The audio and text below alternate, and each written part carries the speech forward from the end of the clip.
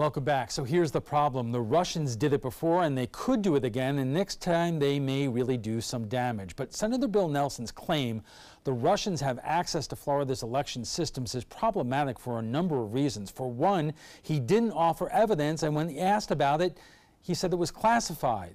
That opened him up to criticism from people like Governor Rick Scott, who knows full well if it is classified, Nelson can't offer details.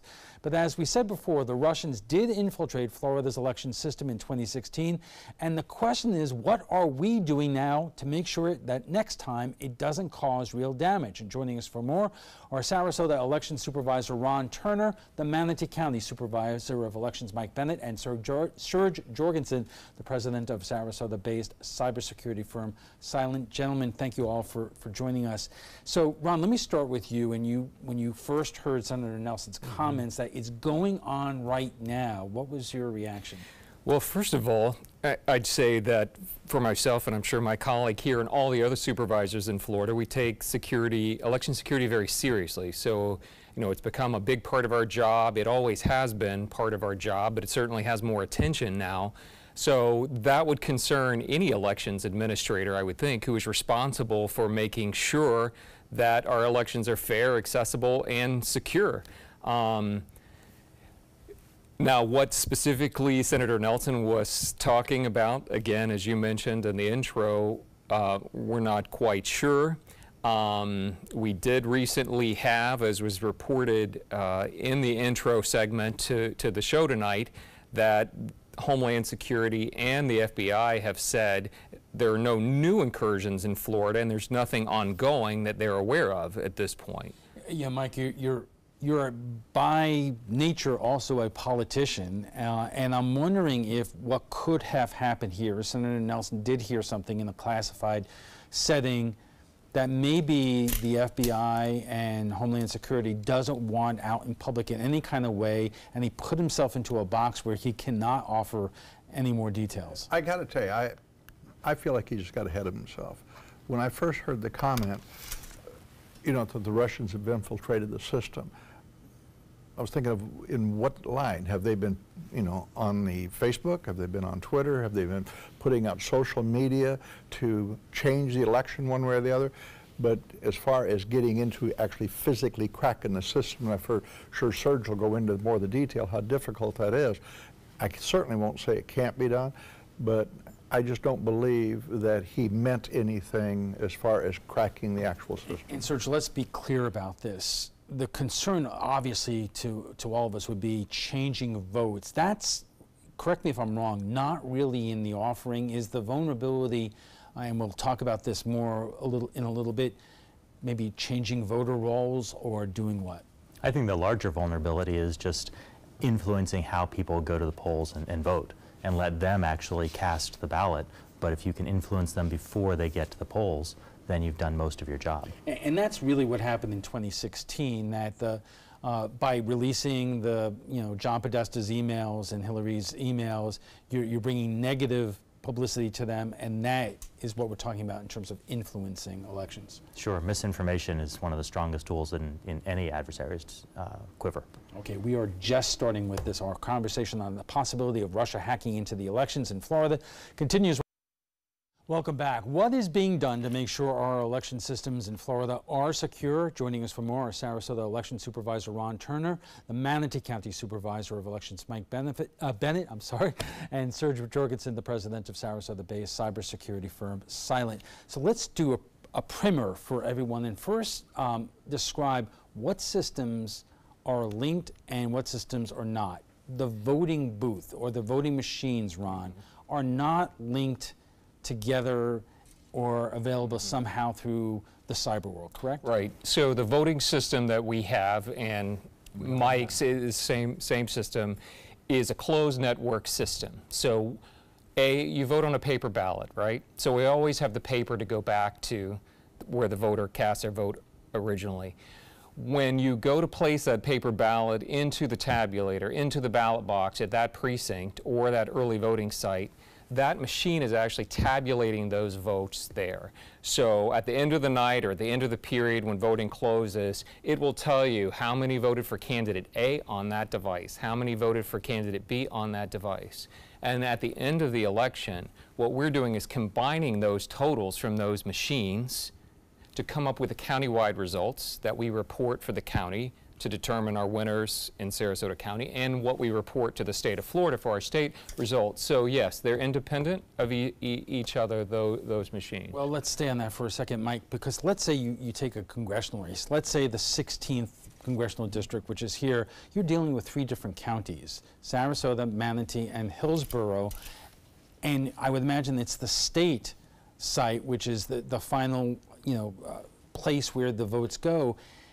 At that point, can't somebody get into that system and change numbers? I think it'd be very, very difficult. I don't know anything about their system. I think Serge could probably go into a lot more detail on the technical side of that. But when we send it up, they come back to us to verify the numbers that we sent to them. And so before they're posted, so oftentimes on election night, people say, well, you just announced the results, why aren't they official? The results are not official until Tallahassee agrees with us, we agree with our machines, everybody agrees, okay? So we've got double and triple checks on this, and we want to make sure that the numbers are reported before they're official are the real numbers. So, Serge, let's take it from the state level, and Mike described the checks there, but are we absolutely positively sure that the state system cannot be hacked? I think you can never be positively sure that something can't be hacked. If you can be positively sure that it could be hacked. But as you say, the checks and balances that are there are the important pieces, and confirming that what you expect is what you actually have. Can I add something to that? Sure. So what you're seeing on the public website, either on our websites or what you see at the state website, those, even when the official results are posted there on that site, those are not the official results for an election. We're reporting our results in a different system to the state that is not that public site that you're seeing there. So that's another checks and balance here too, that because the vote totals are reported to them in a different way. We have to take a quick break. We're just getting warmed up on our conversation on the possibility of Russia hacking into our election system in Florida. We'll continue after a quick break. Stay with us. Welcome back. What is being done to make sure our election systems in Florida are secure after Bill Nelson's comments earlier this month? Joining us for more are Sarasota Election Supervisor Ron Turner, the Manatee County Supervisor of Election Mike Bennett, and Serge Jorgensen, the president of Sarasota-based cybersecurity firm Silent. So here we talked about the voting machines. Let's talk about the voting rolls here. And Ron, if you remember during the 2016 campaign, what we were told was the Russians tried to send phishing emails into different counties. Could the goal there, if there is any goal, to mess around with the voter rolls and therefore either drop Republicans or drop Democrats or whatever? Well, I guess that's one of the hypotheticals there that could happen, because we're speculating at this point.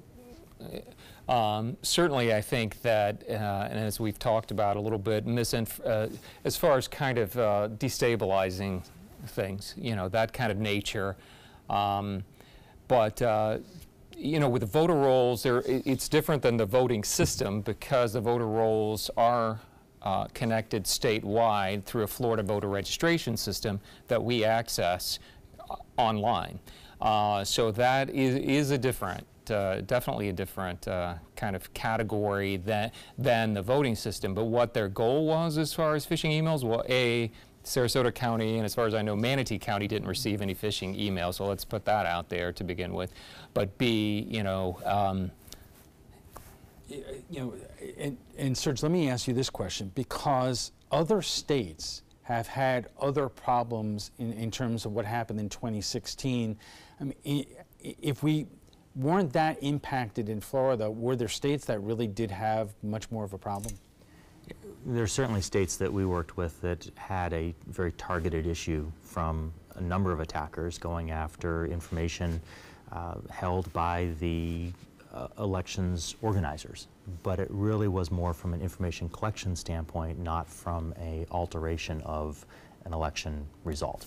They're collecting data, they're looking for information that they can use to manipulate the people more than actually the machines. Well, I mean, are you talking about the influence campaign, negative news stories and so forth, or are you talking about something else? Negative news stories, targeted advertising, hacking into people's emails and releasing the contents of those emails, even this type of thing where you're talking about investigations that might be going on, all are targeting one of our greatest strengths of democracy and voting and causing that to be questioned and causing people to wonder if it's worth it and is the system working. But the bottom line is we cannot guarantee 100% that the systems, whether it's here in Florida or elsewhere, cannot be accessed. I think you have lots of checks and balances in place, but any 100% guarantee is going to be impossible. Mike, the one question I wanted to ask you, and you've been pretty out there on this, you know, we reported in our story that Florida got $19 million from the federal government to beef up our security systems. What was that money spent on? Has it been spent effectively? I think that was spent very poorly and very ineffectively.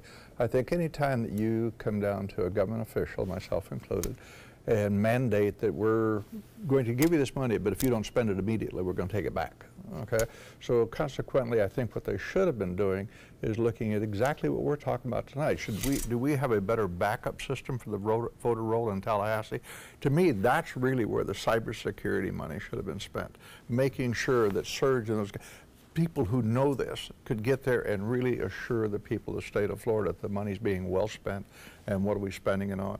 The fact that they sent me $260,000 or something like that, we had to find ways to spend it. So and that's just a poor way to spend government money. What kind of things did you spend it on? Oh, we bought some shatterproof windows and we put some bullards out there so you couldn't drive a truck through the front door of my office. I mean, some was just insane. I mean, we did go with some security cameras around, but as far as the cybersecurity itself, nothing. Rob, what did you spend the money on? We are doing upgrades to our electronic poll books, so that's a large purchase which took all of the funds that we had, but again, when we're talking about cybersecurity and the voter rolls, when you go to check in to vote in many counties in Florida, Sarasota included, you're doing that through an electronic book that's connected to the internet. So we wanted to make sure that we had the latest technology there. But we also, I will say, at least, you know, in Sarasota County, we still print paper precinct registers as a backup. And we have that for every election and do in case our electronic poll books were to go down or we have to revert back to that information.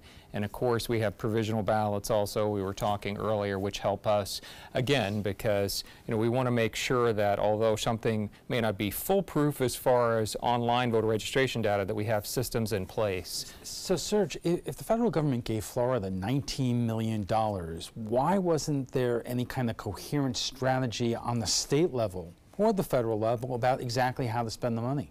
Information sharing tends to be one of the most difficult hurdles to overcome for us.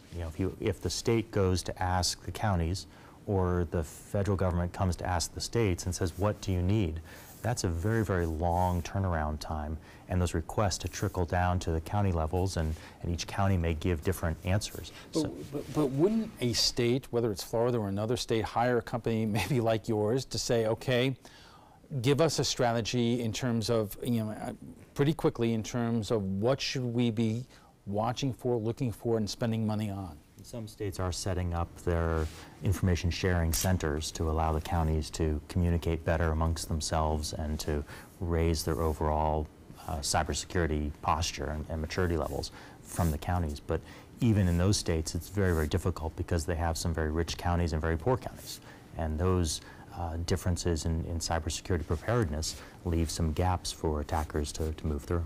And speaking of, there were some counties in the state of Florida absolutely needed that money. They really, truly did. Manatee wasn't one of them, okay? We were going to upgrade our poll books anyhow. We were already doing that. We had it in our budget. I would have rather have seen them take the money, give it to Serge, say, come up here, tell us what we can possibly do to make us better. Should we have another whole voter roll system off-site somewhere, maybe out of Tallahassee? Let's have it down in Miami. Let's have it in Sarasota. Let's have a backup systems. I think we just could have done a better job at that, because when people lose confidence in our voting system, they're going to lose confidence in our country. Absolutely. We have to take another quick break, and we'll be back for final thoughts in a moment. Stay with us. And our guests join us right now for final thoughts. And Ron, we were just saying during our commercial break, there's a lot of back and forth in terms of whether Bill Nelson blew it or not, right, or got ahead of himself. But in the end, both of you guys are saying that in some way he did us a service by raising the issue to the top and making sure everybody was on their toes. Certainly, it's an important issue. It should be something that, I know Mike and I are both concerned about. It should be, every election administrator in the country, especially every supervisor here in Florida, in the state of Florida. It certainly helped raise awareness. We got a lot of attention, I will tell you, from voters, the public that emailed, called, to check with me to say, what are you doing about election security in Sarasota County? Should we be concerned about this? So he certainly raised awareness, and it's not something that we take lightly. It's obviously an important topic, something where we can't let our guard down, and we've got to keep, working at it, because things change in technology, things change in society, and it's something that we have to keep working at as supervisors of elections here, because we can't lose faith in our system. Mike, is there one piece of equipment or software or security that you, at this stage, don't have that you wish you did? I wouldn't be the one to define that, because right now I'm pretty darn happy with what we've got. Serge might have some ideas, because we're working around the country and seeing what other people have got. But from a Florida's viewpoint, we've been treated well. The Manatee County's been outstanding with our budgets and working with us. So no, I think we're in pretty good shape. So I'll ask you, Serge, on the statewide level at least, what is the one thing that you think that we should be doing as a state or different counties that we're not doing yet? I think information sharing tends to be one of the highest priorities, and something that being most functional is that if one county is seeing something, the ability to share that information with other counties and develop a cohesive response to that is one of our strongest strengths. Unfortunately, this same argument on politicizing the attacks like this tears that apart, because suddenly no one wants to talk to each other and everyone's trying to do their own thing. So a better way to share information and a better way to get the state working together, whether it's to develop a common cybersecurity maturity curve or a threshold that everyone's working towards, and getting some tools in place, whatever they may be. They're going to be different for different counties, but something to advance the cause. The information sharing is actually pretty good in the state of Florida, because the supervisors' elections have an organization made up of all 67, and we are constantly on the email warning each other of things that we saw. This is something that happened. All right, we have to leave it there, gentlemen. Thank you very much. Before we go, we want to share with you what some of our viewers had to say about Friday's show on the race for governor here in Florida. It didn't take long for the two candidates to start attacking each other. Republican Ron DeSantis saying, quote, "The last thing we need to do is monkey this up by trying to embrace a socialist agenda." Democrat Andrew Gillum saying DeSantis is going to divide the state of Florida like President Trump is doing to the country. So we went to Facebook for your thoughts. Paul says, "I don't believe DeSantis's monkey this up comment was intentionally a racial slur, but it does show he doesn't think before he opens his mouth." Lisa says, "Instead of basing your opinion on commercials and Facebook, try something new. People, sit down and do some real research, not just Google whatever pops up first. Try doing real research and don't blame the news for your lack of follow-through." And Joe says, "It didn't offend anyone. The left just ran with it out of desperation, and it won't change votes on either side. We will like Ron, and the Dems still like the socialists." Hey, Joe, can you even define what a socialist is? Just saying. If you'd like to join the conversation on tonight's topic, just visit our Facebook page at facebook.com/mysuncoast.com.abc7. We want to thank our guests for being here tonight: Sarasota Election Supervisor Ron Turner, the Manatee County Supervisor of Elections Mike Bennett, and Serge Jorgensen, the president of Sarasota-based cybersecurity firm Silent.